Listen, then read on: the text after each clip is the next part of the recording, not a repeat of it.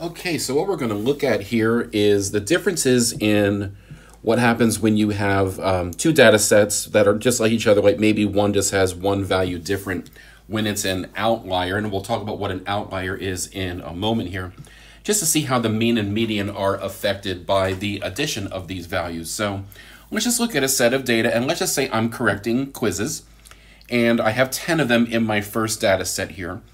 And you notice that the scores range from 15 to 20, so a pretty consistent bunch of scores, not a big difference between the high and the low. And what we're going to do is, just to kind of review a little bit, let's calculate the mean and the median. Well, remember that the mean is just the sum of all the values. So I'm going to add 15, 16, 18, etc. up to 20 here. And remember, we divide by the number of values. Now, in this first case, there are 10 values. I'm going to divide the sum by 10. And what that comes out to be, it should be 180 over 10, which is 18. So the mean is 18.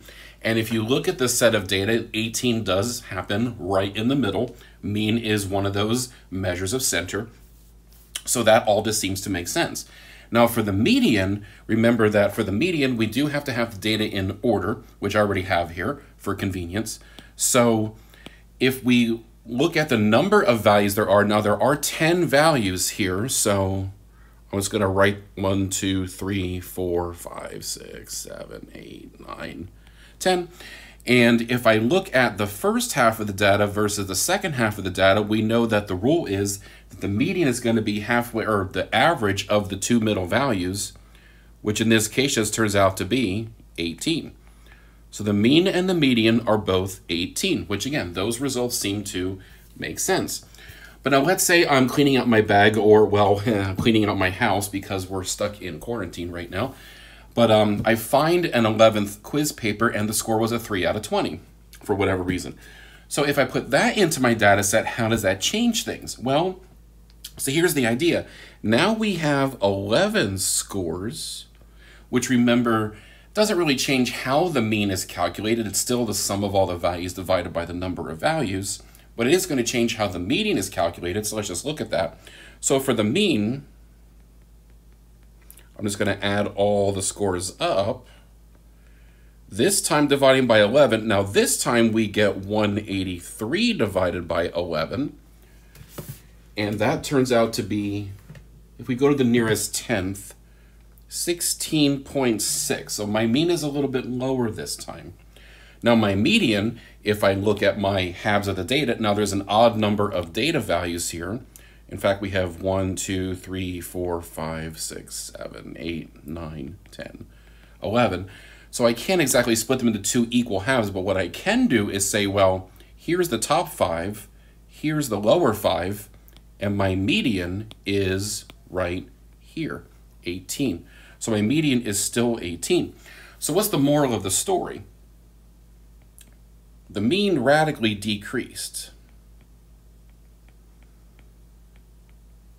We'll call it decreased significantly, while the median remained the same. And if you're thinking about the data and how everything is placed here, the median staying the same should make a certain amount of sense, because at worst, if you add an extremely high value or an extremely low value, and that is what an outlier is, so it's extremely higher or lower than a typical value. You know, my first data set, I had 15 to 20, then this 3 comes along. It's an outlier. I was going to label it with an out there. So the moral of the story is outliers affect the mean. Now the median, not so much.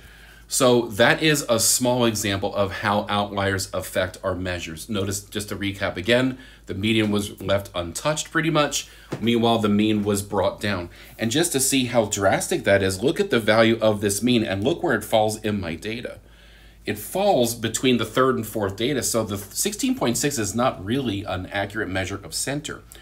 So if you really wanted to get more in-depth with this, we're not going to get too in-depth with it in this course, but if you take a full-on statistics course, we look at a bunch of different ways to handle this. But here it's just to get the awareness that, yes, if we have an outlier in our data, things are going to shift around. So I thank you very much for watching, and I hope this helped.